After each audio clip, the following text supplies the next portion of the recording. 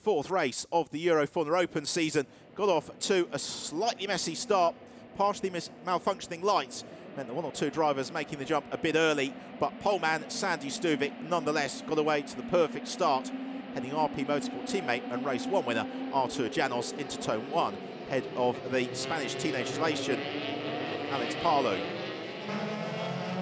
Everyone was cleanly through the first turn today, unlike the messy start to race one, where Kanemaru was exploring full extent of the track limits and a little bit more. So taking a trip across the gravel trap, Andres Saravia.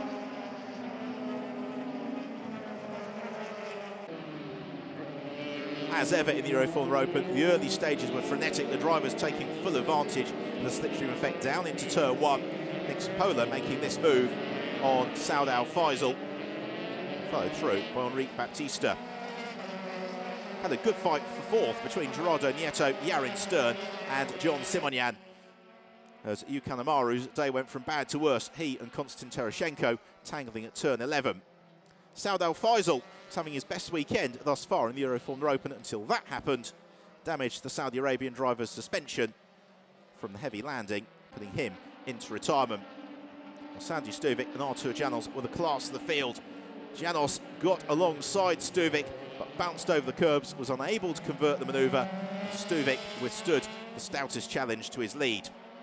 Gave Alex Palou the opportunity to challenge and maybe move up into second position. It wasn't to be, and Llanos was able to consolidate that runners-up spot. Another look at it, you can see just how hard Llanos was trying, but he got launched over the curbs, the car breaking traction and lightning reflexes preventing the spin.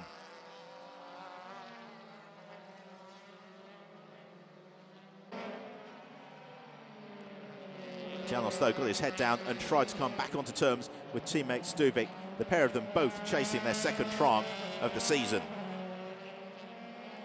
Stuvik bouncing back from a disappointing race one, which saw him finishing outside the top five for the first time in 17 races. Yarin Stern and Gerardo Nieto had a super scrap for fourth.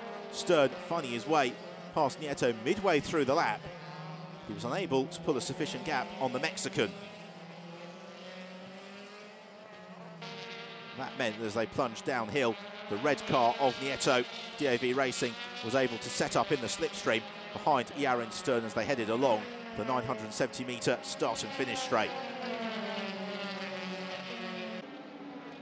Into turn one, Nieto taking full advantage of the slipstream, covering the defensive move from Stern and darting through. That gave John Simonian the opportunity to possibly demote Stern further still.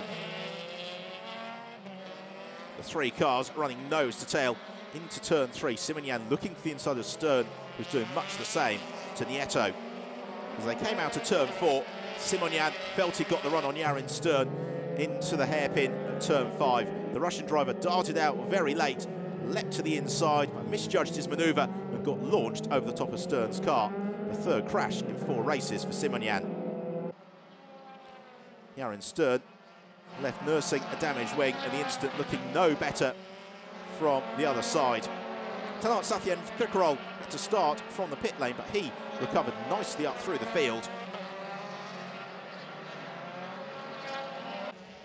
Eventually got into the points. All the while, though, Sandy Stuvik was in perfect command of proceedings. Last year's championship runner-up, looking to claim the crown in 2014. Although Artur Llanos was his ever-present shadow throughout, there was nothing that Llanos could do. Yarin Stern's day went from bad to worse on the last lap. This tangle with Konstantin Terashenko putting the Israeli driver into retirement. So it was a second win of the season for Sandy Stuvik, with Artur Llanos his third trip to the rostrum, and the same for the driver completing the podium, Alex Palou. Delight for Stuvik. And for the RP Motorsport team, 3 wins for them in 4 races. So Stuvik wins it from Llanos and Palou, Constantino Peroni, Cup Class winner.